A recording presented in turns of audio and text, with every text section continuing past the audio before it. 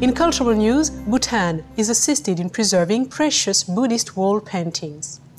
Restoration experts from the Kyoto Institute of Art in England have spent 3 years collaborating with Bhutan's Department of Culture to document approximately 50 of the artworks. They have been found within 200 temples and date back to about the 17th century.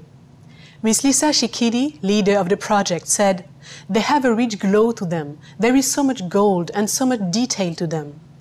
The purpose of the research is to be able to understand how best to preserve them.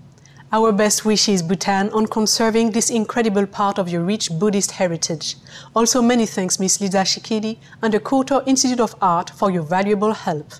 May your combined efforts meet with great success, enabling present and future generations to appreciate these timeless spiritual artistic expressions.